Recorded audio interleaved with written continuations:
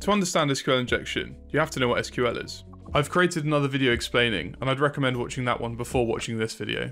SQL injection is a type of cyber attack where an attacker inserts valid SQL code into a database through a website's input field. This allows an attacker to gain unauthorized access to the database, potentially giving them access to sensitive information such as names and passwords. You've probably heard all this before, but how do you perform an SQL injection attack? How can you bypass authentication mechanisms? How can you check for vulnerable SQL parameters? How do you check what tables, fields, and records exist in the database? This is what I'll demonstrate to you, and give you real understanding. Before we get into it, it's important to note that SQL injection is illegal to perform on systems you have no permission to do so on. Be very careful where you attempt SQL injection, and what queries you're running against the database. The first step is to find a vulnerable input field on the web application. Let's say we're logging into a system. We might see a username and password field. These fields directly authenticate by comparing the input credentials with the stored credentials of the backend database. In this example, we've hashed the original password to ensure no passwords are stored in the database. The database will look for the record and return true to the web application if the record exists. To check for an SQL injectable parameter, we can simply add a single quote to the input field and observe the result that's returned to us. If the database returns an error, this is a clear sign of a vulnerable SQL parameter. But why is this? Let me explain. When a single quote is inputted into the web application's parameter, the single quote is being parsed as SQL, not as the actual character, single quote. We don't know how the backend SQL query is structured, but we can take some educated guesses and directly query the database to find out if our guesses are correct or not. For example, suppose we have a login form and we are using an SQL query to check the username and password fields of someone trying to authenticate. Here, the SQL code observes the single quote after test, and then immediately after sees another single quote, making the and password SQL statement into a string instead of valid SQL. This breaks the query, and the backend database doesn't know how to parse this information. It returns an error to the screen. Great, we've now discovered a vulnerable SQL parameter. But how do we get more information out of this? How do we stop the query from being malformed and control it to execute our own code? We need to make the malformed query valid again. Just like other programming languages, SQL provides the ability to comment out code at the end of lines. If we can make the backend system think that the rest of the query is just a comment left for other developers and should not be parsed by the application, we can restructure the SQL query to be valid again. To do this, we can comment out the rest of the code after the single quote we inputted.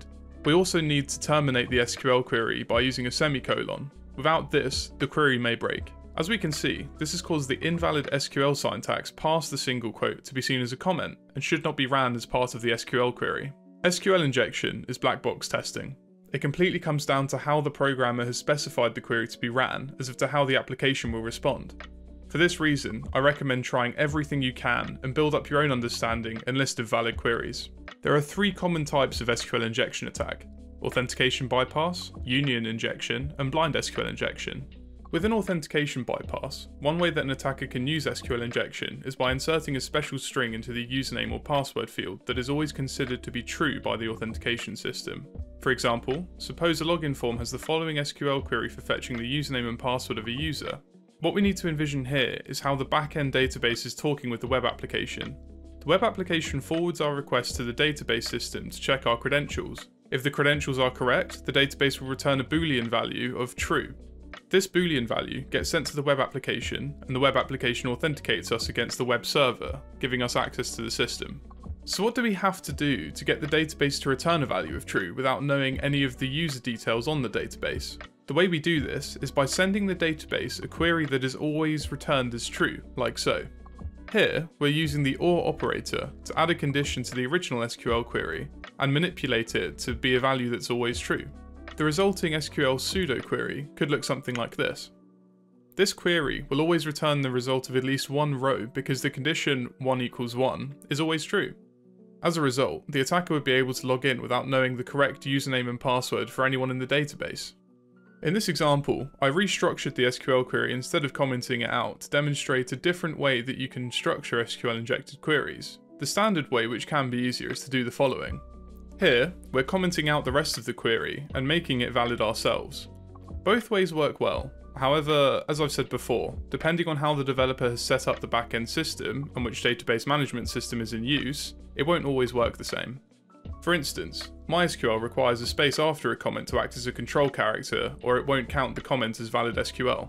This means if we set the query up like so, the end quote won't have a white space character and would prevent the comment characters from parsing as a comment character. It's important to note that even knowing this, there are many variants which might be correct for getting SQL injection to execute and gain access, as statements and applications can be drawn up in a variety of different ways.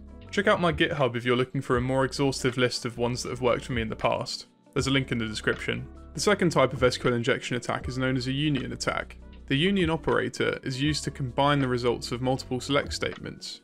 This means that we can add tables from other parts of the database to our query. This gives an attacker access to critical company data and can involve data theft, identity impersonation, and compliance breaches. For example, suppose we have a web application that has the following SQL query for searching through a library. In this case, an attacker could enter the following search term. The resulting SQL query would look like this. This query would return a table with the username and password columns from the users table and place them on top of the query results. An attacker could potentially obtain sensitive information about the users in the database. But how can we return the tables and columns from the database if we don't know what they're called? There are a few steps you have to follow, so I'll take you through them. I'm going to use MySQL for my example, but you can use PentestMonkey's cheat sheet for other types of SQL database. Step 1. Find the amount of columns we can attach a union to. As previously stated, the union operator is used to combine two or more select statements.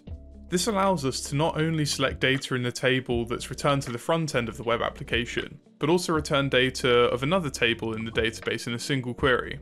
The amount of columns selected in the union statement must match the table that we're joining onto. If the columns don't match, a union won't work.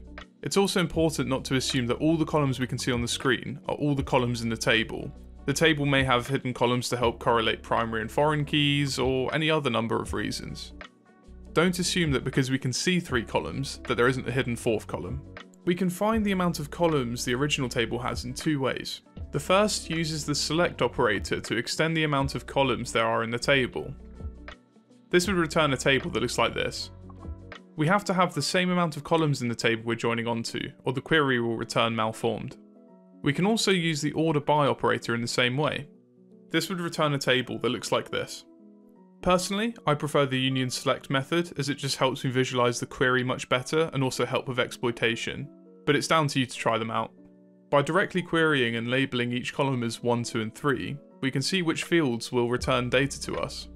For the purposes of this demonstration, all 3 columns will return data to us, but it is possible that not all of them will.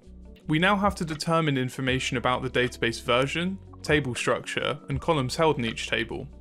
Version information can be very useful for finding out if the release of the software has any known vulnerabilities. Different database technologies require different syntaxes for querying this information. In this example, we're using MySQL, and the version returned to us as known vulnerabilities. We have to determine the names of the tables in the database.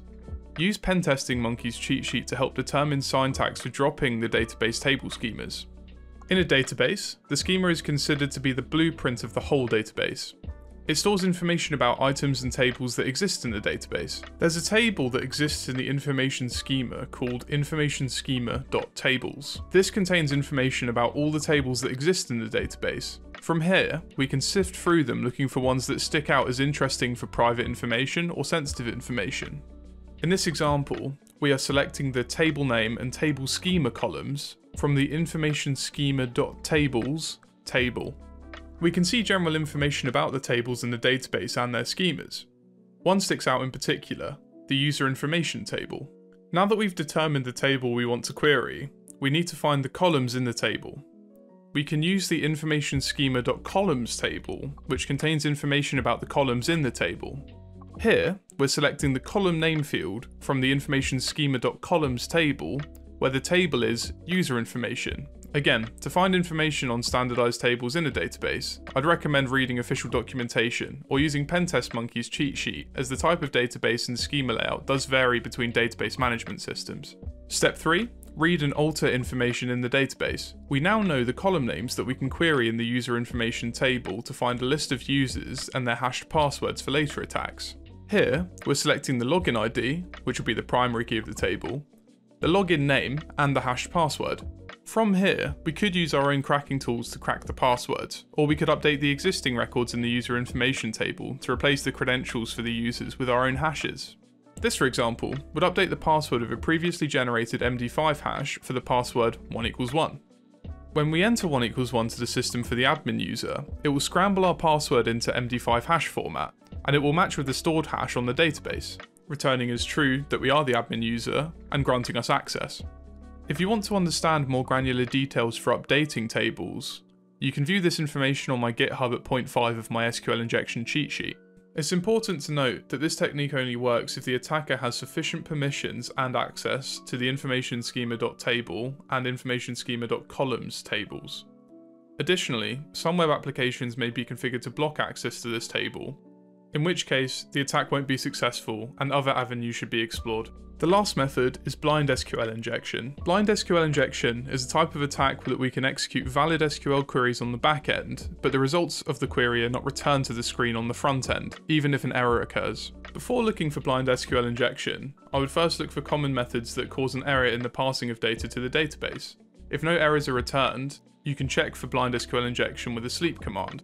In this example, if the database takes 15 seconds to return any results to us, it could be an indication of a vulnerable SQL parameter. You can also output a script to a file on the machine. If there is a way of executing the script, such as storing it in the root web directory and running it, remote command execution or local file inclusion might be achievable. In this example, I'm using the PHP system function, which can be used to send commands directly to the underlying operating system.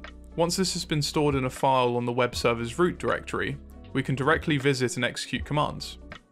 I haven't covered all the steps and procedures I would take to check for SQL injection in this video, as it would take a very long time. I have made a bullet point cheat sheet on my GitHub, where I cover a more extensive list of potential attack types as well as database deviations. It covers authentication bypass strings that have worked for me in the past, how to update and generate hashes, reading and writing local files, arbitrary command execution, and many more aspects of SQL injection. Another great resource and personal favourite of mine is a book by Carlos Pollock Martin, available for free, called Hacktricks. Hacktricks is a great source and it's incredibly broad. I often find if I haven't heard of the protocol, I can find some information on here and enumerate it.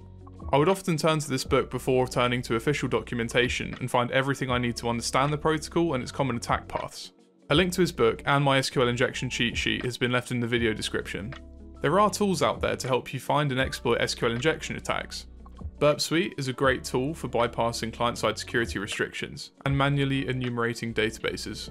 SQL Map is a great tool for automatic enumeration and is so good in fact it's been banned from certain penetration testing exams. Mmap can also be used for SQL related parameters, but my personal favourite is something called FUF.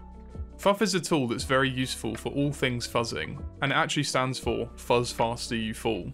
It's important to note, using these tools without proper authorization and permission can be illegal, so do be sure that you're using them in a responsible and ethical manner. Thank you for watching this overview on SQL injection and its common attack types. If you would like a live demonstration of these types of SQL injection attack, do let me know in the comment section and I'll make a video on it. If you enjoyed this video or found it helpful, please consider liking and subscribing to the channel. I appreciate the support, especially as a new YouTuber, and I look forward to bringing you more content in the future.